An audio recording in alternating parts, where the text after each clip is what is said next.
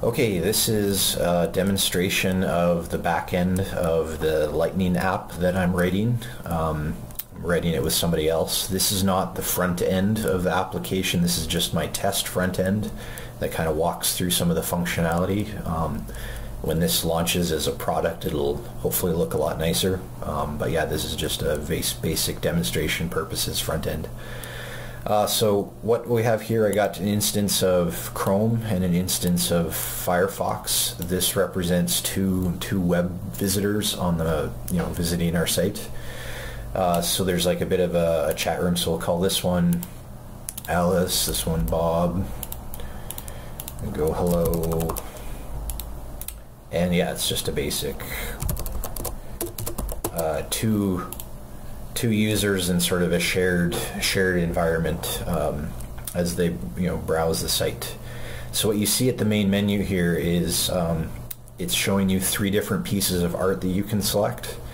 So what we're going to do is we're going to select this one, so the client can basically enter this piece of art, and so can this one. You kind of traverse into it. So the purpose here is, okay, now we're looking at this art. So this art has a title, it's Crypto Pepe. It's got a description. It's got a Bitcoin address to identify the artist, which is sort of the minimal. If you want to send a message or something like that, you can sign it with that key or whatever. At least this is some reference to who actually created this art, hopefully. And then there's a Merkle root, which I'll talk about in a second. But yeah, what you're seeing here, this is a 8 pixel by 8 pixel piece of art. It's just small, just for test purposes. But these numbers you see here are in fact Satoshi prices for the pixel. So the purpose of this application, yeah, you pay Satoshis and it reveals what the pixel of the art is. So for example, yeah, if we want to go and buy a piece of art here, or sort of a pixel here, you can invoice. So that's coordinate 32, so it spins a bolt 11, and then I just have this isn't actually connected to the Lightning or C Lightning right now. It's just a mock, so I can just as quickly mark it as paid. So we bought coordinate 32 on the grid, and so you can see both clients updated that pixel's now been bought. And yeah, let's buy another one. In fact, let's buy 2 at the same time. So this is going to go 1, 2, 3, and 4. This isn't a great user interface. That's just how it works for the string at the moment. And I'm going to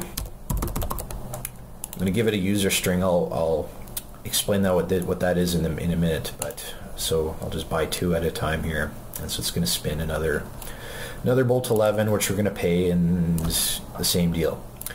Okay, so I'm going to go into this Merkle root thing. So when the artist has submitted a piece of art, they've in fact committed to this being the piece of art that's for sale.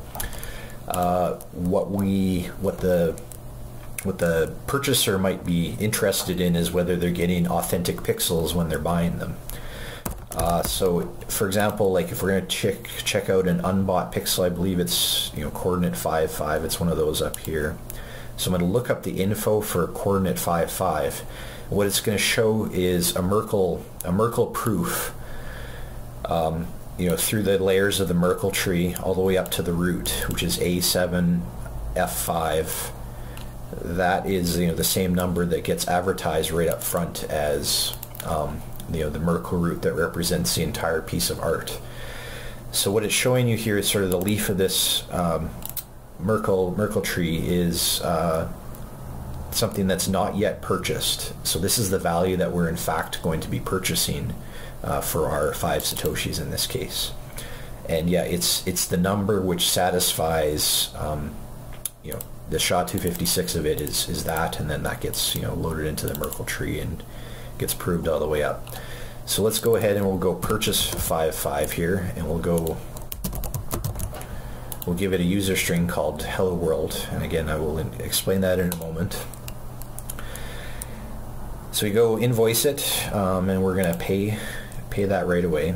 So there, yep, so we got the green pixel to show up there, and the green pixel showed up there. That's 5.5. So we're going to look up 5.5. So it's going to tell us that it's been purchased, and that's the color. It's that green tone. And so the hello world, this is the string that got submitted with the invoice. So if that invoice is paid, then whoever paid that invoice potentially is the one that gets to choose sort of a string as part of that pixel's metadata for all time, to kind of say like, hey, I was here, I bought this pixel. But unpacking this invoice, now that it's been paid, we know what the pre-image is. So this was the pre-image of this. So this is in fact the number which satisfies this Merkle proof. So the SHA-256 of it is 8834, which was in fact the payment hash on that invoice. Now you might notice this isn't a purely random number. It's somewhat random. At the end, this is all like entropy. There's like 100 bits of entropy. But what you'll see here is there's a 5 and a 5. That's in fact the coordinate. So this junk on the beginning, this just identifies the art.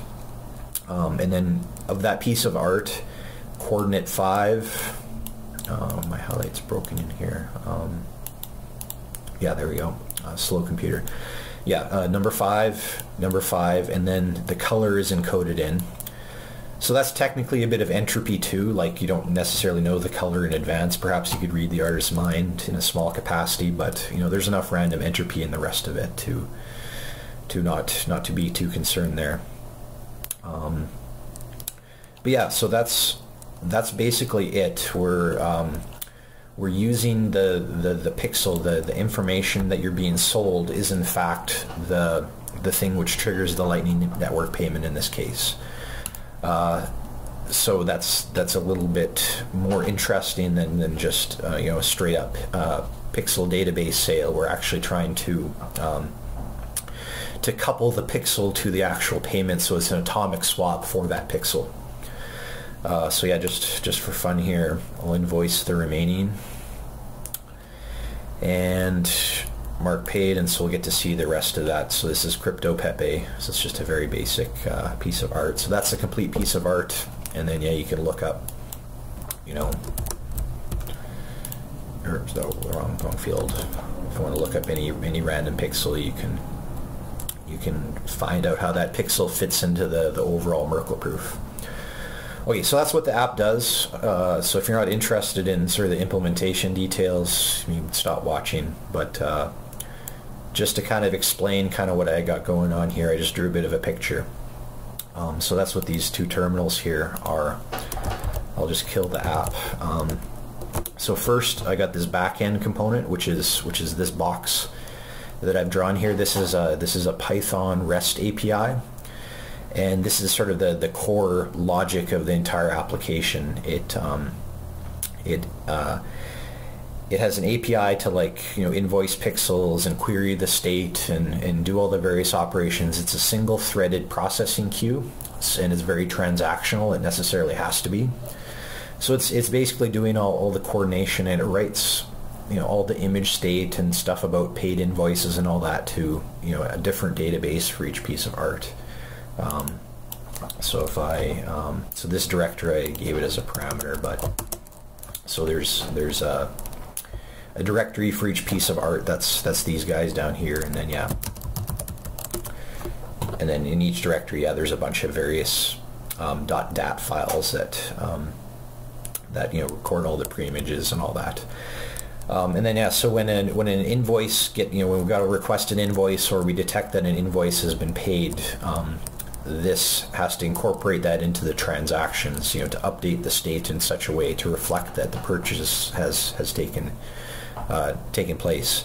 So yeah, this is designed to work with C Lightning. I actually have it mocked out at the moment. This demo I showed you isn't actually talking to C Lightning, but I have a script here that behaves like C Lightning, and it has a bunch of things like for my unit tests. If I want to test an expired invoice, I can just tell the mock to sort of advance the system clock by an hour, so I can see that the invoices have expired and make sure that the logic happens in the right way. So that's the back end. So that's what was running right here. Yeah, so it's starting up on port 5000. But then we have to manage the web clients. I've used Python Twisted. So what's happening with the web clients is they're all connecting to this WebSocket server, and then this instance is more or less just caching the art, and it's doing all the traffic direction to notify everybody when a pixel gets updated, and passes through if an invoice is requested, and when it detects that hey, there's new state, it pulls the state back in, updates the cache, and then tells all the clients. So this is meant to not block it all, to keep the clients all very responsive. This necessarily has to block to keep it all transactional. So yeah, like when I start the server, it pulls it in, and then if I were to refresh this page, yeah, so it pulled the state in, and it found out which pieces of art there are. So yeah, this is fairly basic. This is designed to kind of scale horizontally, like I have multiple instances of these various things, and because this is over a REST API, like these don't have to share hosts and that kind of thing. So I could have a fast back-end system or whatever, and then like a high memory kind of caching system. Various things, thinking about down the road if I got to scale this. Yeah, I've put some affordances in for that. So yeah, that's all I wanted to talk about. So this is a work in progress. As I mentioned, we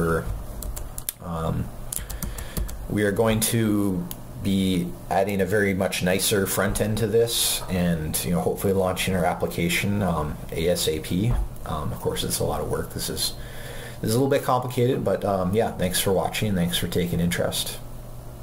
Bye-bye.